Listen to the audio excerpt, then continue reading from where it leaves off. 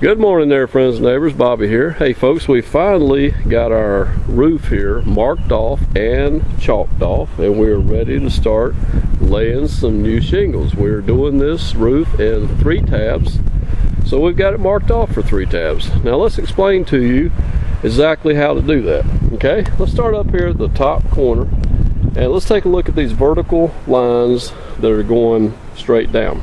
Let me tell you what these are for, okay?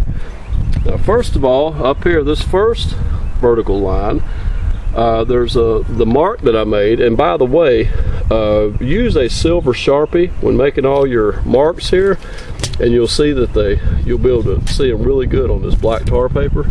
Works out really good. Now, let's talk about this first mark.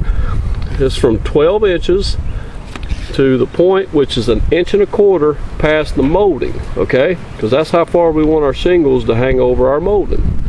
So pull the tape measure, put you a mark where 12 inches will be, and come over here and put you a mark at 30 inches and a mark at 36 inches.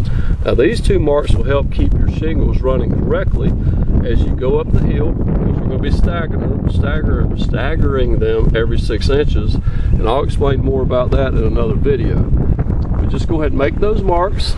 Remember, 12 inches from the point which is 1.25 inches past the molding, a mark at 30 inches, which is 1.25 inches past the molding, a mark at 36. Do that at the top, do that at the bottom, and then you can chalk them vertical lines, okay?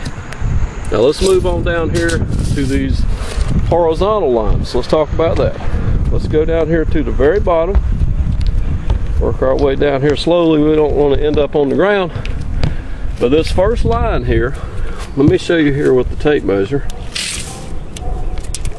We want these shingles to go over our roof 1.5 inches, okay?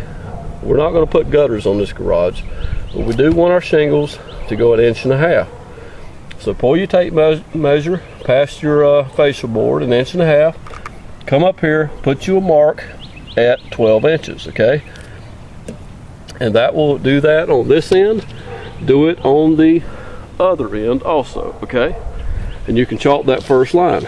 Now, all these other existing lines going up the roof here are 10 inches apart. So all you gotta do is, if you got someone to help you, that's great. You just come up here from that line right there, and you mark 10, then you mark 20, then you mark 30, and then 40, 50, 60, 70, all the way up the roof. Do that on both sides, and then you can chalk all of your horizontal lines, okay? Now this first 12-inch line that I was telling you about on this side, you want to do this 12-inch line on the other end of the house also. And I'll show you in a little bit why, because we're going to run a starter row of shingles all the way across the bottom, and we're going to run them up each side. So that's why you want this 12-inch line on both ends of the house. No need to worry about the 30-inch line and the 36-inch line. That's just for one end, whichever end you prefer to start on. I prefer to start on the end of the house that's going to have the most visibility. This is the driveway side of the garage, so we're going to make sure that we have a nice clean edge up here. Folks, I want to thank you for watching the video, and I hope this helps a little bit. And visit us next time for another video. Take care and have a great day.